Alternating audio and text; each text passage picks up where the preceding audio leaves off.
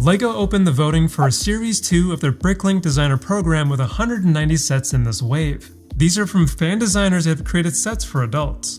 Last week, we dove deep into modular buildings and medieval sets, giving them a rank of bronze, silver, or gold. But there was so much more to cover, and there were a lot of sets that I couldn't call out. We're going to take a look at 20 of my honorable mentions. Some of these are returning from Series 1, but I think a lot of these deserve some spotlight. Although I won't be grading this time, I'll be pointing out some impressive features and cool elements that really make these sets stand out from the crowd. Our first set is a throwback to Series 1, the Brick Cross train station. And I must say, it's every bit as fantastic now as it was the first time around. The standout feature for me has to be these glass skylights. They add an impressive architectural touch that instantly elevates the design. It's these kind of details that make a set like this really unique. Equally noteworthy is the floor tiling. The choice of the color and pattern works in perfect harmony with the overall design. But that's not all. Nestled on the side of this station is an authentic cafe. It's a brilliant addition, adding an extra layer of realism and really tying in perfectly with the overall setting. Okay, next up on our honorable mentions list is a beautiful restaurant. You might remember seeing this one in Series 1, but we didn't have a chance to cover it, so let's take a little dive into this and see what we have here. The first thing that I want to point out is this stunning traditional exterior color palette and architecture. It immediately sets the tone for the entire build, and the design thoughtfully extends over to the sides of this building as well, which you don't typically see, so I like that extra touch. And I really like the addition of this beautiful foliage that's on the top of the building. It really blends together nicely with this concrete and brick setup. On the ground floor, we have the restaurant and kitchen with a really beautiful design. The second floor has a mezzanine that overlooks this busy restaurant below. And then on the top floor, we have a cozy studio apartment, adding a residential feel to this build. Next up, we have something that's a staple in any busy city with this really cool convenience store. I really like that the designer included a parking lot with this set. It really adds a lot to the authenticity, and I bet it would look really cool between a couple of other modular buildings. And adding to the realism, the designer included some working sliding doors for the entranceway. It's small features like this that really go just above and beyond. But then check out what we have on the inside. It looks really awesome. There's so much detail here. It's like stepping into a real convenience store. This designer really nailed it. You've got everything. There's even a convenience store food and drinks. The aisles are packed with so many goods.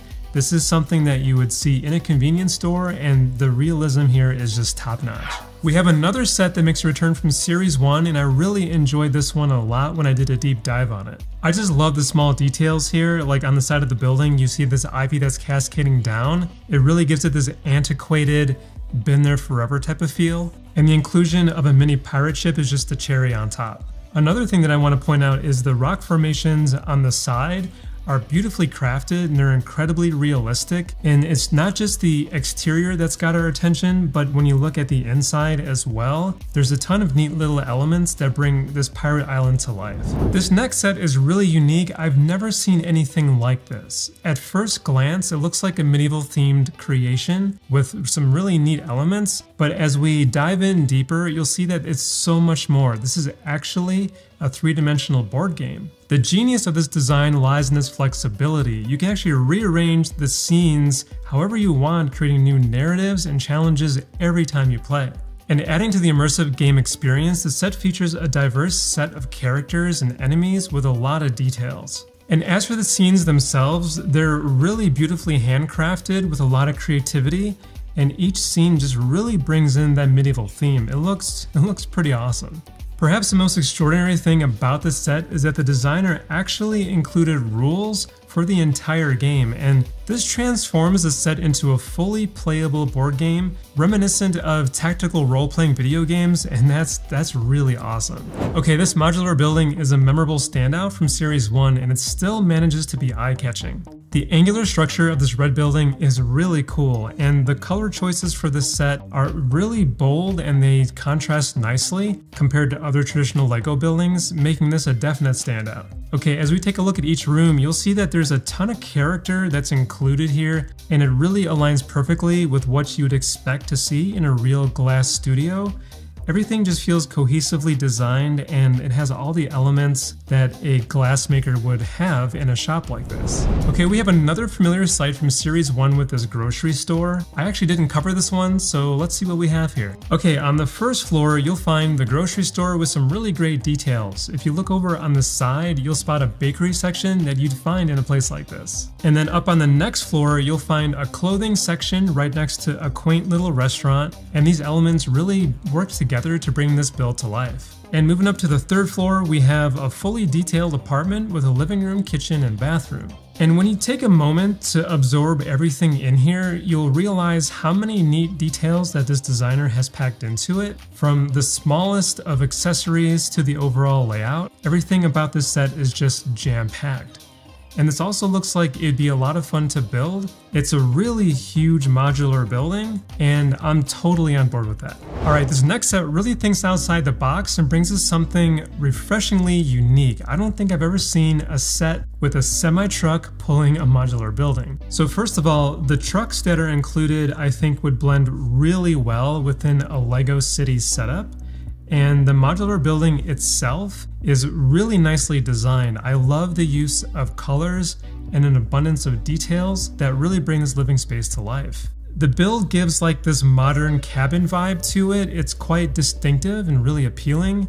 And the brickwork and wooden siding blend together really seamlessly, enhancing the aesthetics of this building. Okay, this next set masterfully captures the unique architectural style that you would find in the world's highest mountain range. The techniques that are used to construct this rugged terrain are nothing short of phenomenal. The designer managed to create an intricate, realistic landscape with really impressive formations here. And I really love the color scheme of this vibrant red roof. It really pops against this white building. It's really eye-catching and really true to life, actually. The interior has a really mysterious vibe to it, but at the same time, it feels authentic. And I do like the addition of all of these candles and all these decorations. Everything just really ties well together. Okay, the designer of this set submitted a different pirate ship in Series 1, which we'll revisit shortly, but let's check out their latest creation. The design of this ship is really amazing. The choice of colors is just spot on, and it brings to life a lot of intricate details that make up the ship. I really like the modular design. It allows easy access to all parts of the ship, and it gives you a chance to admire the details inside of the ship, and it'll make for, I think, a really good building experience. Pirate ships have always offered a unique and enjoyable building experience, and it's clear that this designer has mastered the art of creating these iconic ships, and this is definitely one to keep an eye on. I absolutely love the 1950s throwback embedded into this gas station. It's a cool, refreshing take that brings the iconic aesthetic of a bygone era into LEGO form. From the classic styling of this police car and this hot rod, to the vintage typography that you see in the logos, the set captures the essence of the 50s in a really authentic way. And as you move around the set, you can just tell from every angle that this designer totally nailed the vibe of this gas station, and overall it just really looks fantastic.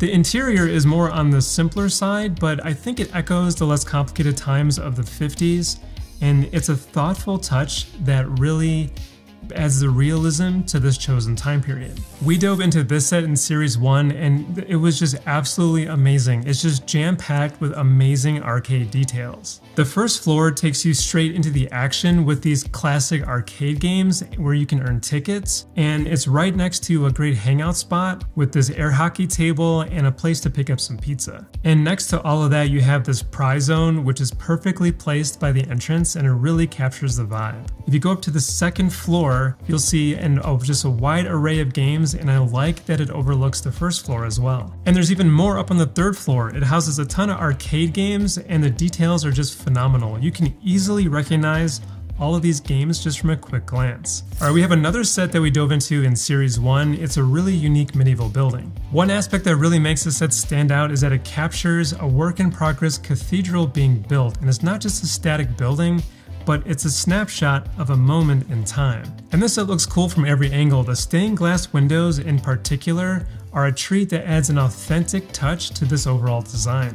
But without a doubt, my favorite part has to be the sculptor that's just fully immersed in his work. He's busy crafting a mini-scale cathedral, and this detail adds so much depth and character to this entire set. Alright, next up is another gem discovered in Series 1 which simply blew me away with its detailing. The architecture of this set is just really awesome. It takes you back to a different time with this medieval aesthetic, but it's also really vibrant and colorful, and that gives it like a contemporary edge. And the inside of the building, which you can access from the back, is just packed with rooms that offer a ton of exploration. Each room is just crafted with incredible attention to detail, and it has a lot of character and personality from this time frame. Okay, this one may ring a bell for some of you because it did make an appearance in Series 1, though we didn't get a chance to cover it back then. On the first floor there's a garage, which is a feature that I really love. There's something really satisfying about LEGO garage doors. I don't know what it is, but they're really enjoyable. And of course we have the doctor's office itself, complete with all the accessories that you expect to see in there, and there's even a waiting room tucked in the back. And then moving on up to the second and third floors, you'll see a fully detailed apartment, complete with all the rooms that you would expect. There's a lot going on here, and it's pretty cool that they decided to put that on 2 different floors. Overall, I think that this set is filled with a lot of really neat details and has a cool blend of elements that work really well together.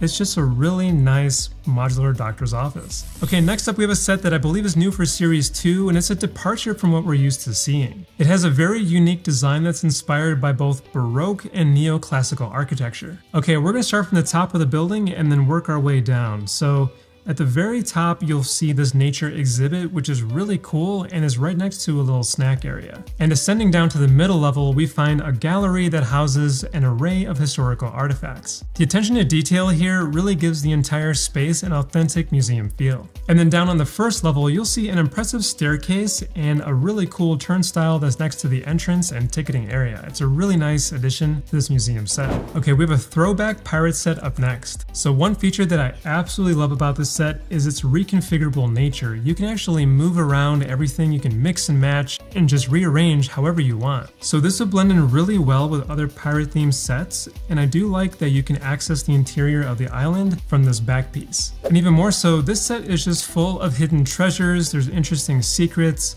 there's a lot of interactivity that's included with this as well. It's neat how it brings you back to the retro LEGO pirate days. Okay, let's take a look at another pirate set. Although this one may be more on the smaller side, it's packed with a lot of interesting design techniques. The color palette has been thoughtfully chosen here, and I think it works really well. It breathes a lot of life into this set, and I love the clear tiles that were used to create this glistening waterscape. I think it just blends really well together. And if you look at the rock formations on the sides of the building, I think that they've been designed very well from every angle. They just look amazing. It adds a lot of depth and just like this three-dimensional feel to this really small set. It just works so well. Okay, we have another masterpiece from the same designer who brought us the first ship we discussed in this video. And I showcased this gem back in Series 1 and it left quite an impression. I recognized it right away. The color scheme here really works well together. These dark colors contrast exceptionally well with these gold trimmings. It just looks really classy for a ship like this. And like with the other ship, I love the modularity with this one. It's great that you can access all the interiors, and I really do think that it makes the build more approachable. And the designer incorporated a really cool detail with these skeletons that are on the side. It just adds like this menacing look to it. It's exactly what you would expect from a pirate ship. Okay, next up we have an incredibly unique modular building with this Japanese street market. One of the things that I absolutely love about this set is its versatility. You can configure this in 3 different ways, meaning there's plenty of room for creativity. And this set is just full of life and color with details that make it feel like a really busy street market. The designer has incorporated a center hinge that's removable for different configurations, giving the set even more flexibility. And in one of the layouts, the buildings are placed back to back, gives it just like a totally different look and feel. And I love that the designer included easy access to the interior. It's always great when you can do that with any modular build. And if you want to see the top sets from Series 2 where I go in depth and grade them a bronze, silver, or gold, check out our video here. I have a feeling at least one of these will make it through the program, and hopefully we'll be building it one of these days. So I'll catch you there.